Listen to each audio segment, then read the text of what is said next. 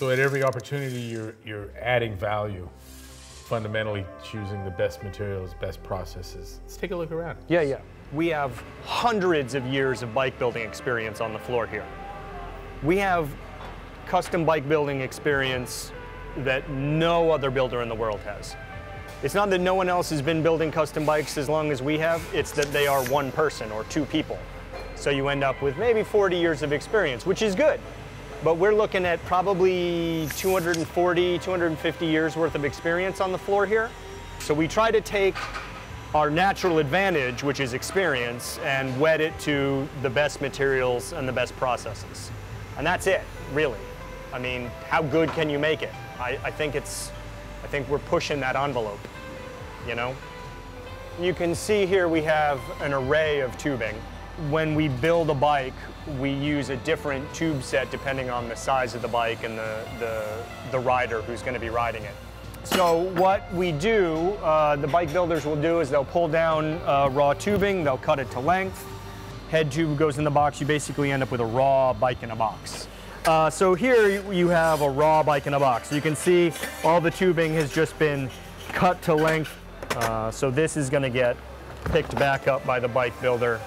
This is a CrossFit frame here, and it just so happens to be going into the jig. So he's been building to this build drawing the whole time. This is where he gets to put it all together like a small jigsaw puzzle, and at the end of the process he'll go through with files and things like that just to tighten up the tolerances to make sure it's going to weld perfectly. So there's a bunch of machine work that happens, and then we get into a little bit of the craft and experience of pulling it together tight. Final welding is a really highly developed skill.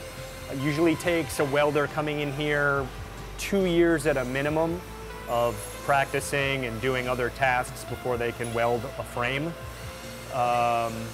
Everything happens in the same way every time. We don't freestyle any welding.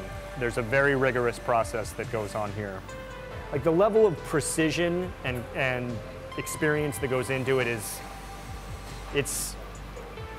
to call it welding is maybe not 100% accurate, you know. We have aesthetic requirements for our welds as well as functional requirements. Functionally, What you're describing, though, is that they're one and the same. there is a lot of overlap. And finally, we load into the CNC machine, and this is the thing we don't do by hand. Our CNC is programmed to do an array of bottom bracket shells.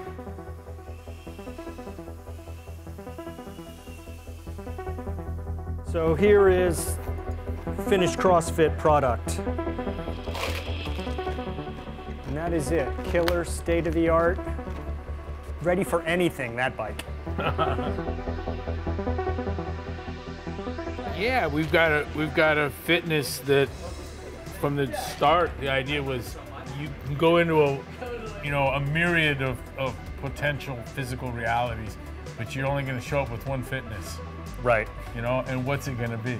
Well, how do you address that? Right. And can that be done on a bicycle? My answer is yes. Oh, and sure. Well. Sure. And well. And you know, it's a neat reality because look, we're at a price point for guys that can own a whole bunch of bikes, but the intellectual exercise is, yeah, but if you could only have one bike, what would it be? And I think we've given one great answer to that question, to that challenge. It's easy to have stuff. It's hard to have experiences. So whatever stuff you bring into your life has to facilitate a great experience. Yeah. And if you're just throwing bikes at a cycling problem, that's not a solution. Getting the right bike, both for you and for the things you want to do, that's the right solution. Then you can have less stuff and more experience, which is, I think, another big part of what we're trying to achieve. Yep.